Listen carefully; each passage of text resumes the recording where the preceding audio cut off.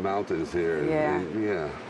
You never had a problem with fame, celebrity thing, success? Of course. I think when you're an aggressive young man and your entire life has been Tough. people say no, yes, tough, no, you're never going to make it. Your mouth is crooked, your voice is too deep, your eyes, everything's wrong. And then you do make it, what happens, you overreact. And now it's like, I told you, I'm this, you have too much pride, too much machismo, too much everything. Ego. Yes, because you've been down so long and you proved it. So that's the big danger, whereas you should be just humble, be quiet, but I didn't, you know. It took you time. Yeah, it was. So now I've learned, when I look at my old interviews, Well, what do you think? I want to get into a time machine, go back and punch myself.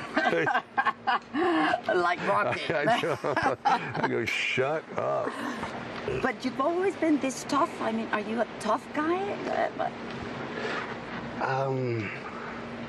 Yeah, always. But Since not, you were little. But not in the sense, there are many men much tougher than me. I mean, real tough guys. Okay. I think where I'm tough is Interior-wise? Yes, really tough.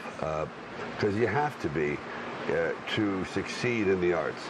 I'll bet you that the greatest artists in the world you'll never see, because they're so sensitive and the rejection so difficult. They leave, they quit, they go back home, they become a farmer, they become whatever, they get married.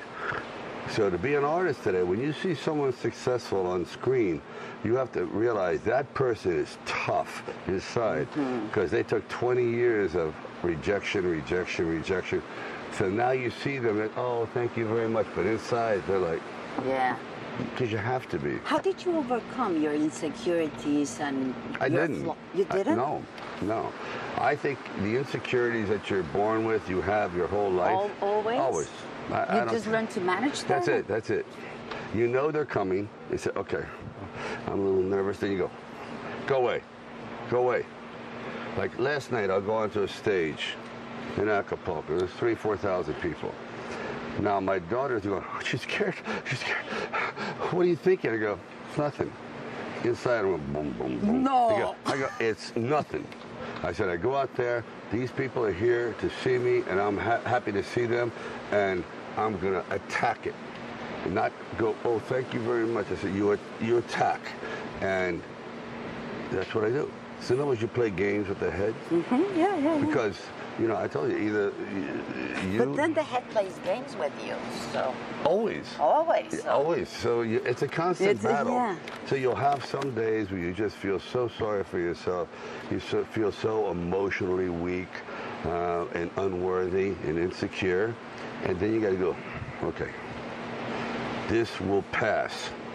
This is a moment. Everybody feels that. I don't care who it is. Unless you're a sociopath, you have no conscience.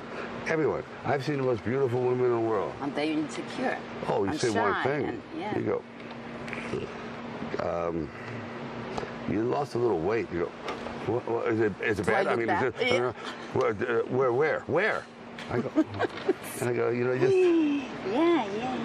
And it's the same thing with guys. I don't care who it is. Everybody has a button.